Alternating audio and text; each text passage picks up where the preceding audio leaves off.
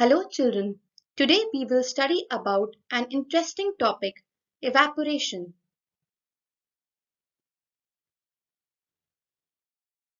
What is evaporation? It is a process in which water changes from a liquid state to a gaseous state, usually through the application of heat energy. In the process of evaporation, molecules of the liquid get energy in the form of heat and they turn into vapor. The molecules of gas move faster than the liquid molecules.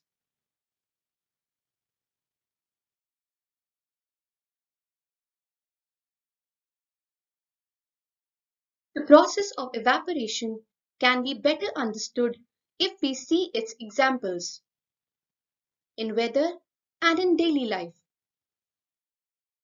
We can look at the rain cycle, which will help you understand this process better. The molecules of water get energy in the form of sunlight or Earth's heat, which turns it into vapor, which goes into upper atmosphere where it is much cooler.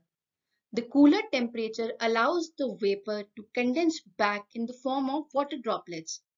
These water droplets come together to form clouds, and when these clouds saturate, the droplets fall on the ground in the form of rain. This is the best example of evaporation in the nature. In daily life, we experience evaporation quite often, like drying clothes under the sun. Water is removed from the clothes as water droplets get evaporated due to heat of the sun. Another example is evaporation of sweat from our body. Sweat from our body evaporates, taking away heat from our body. Other examples of evaporation include drying of wet hair. Hair dry up on their own after washing them as water gets evaporated due to heat of the sun or heat of the hair dryer. Ironing of clothes. Clothes get ironed well when hot press evaporates water vapor trapped in the fabric and relieves creases.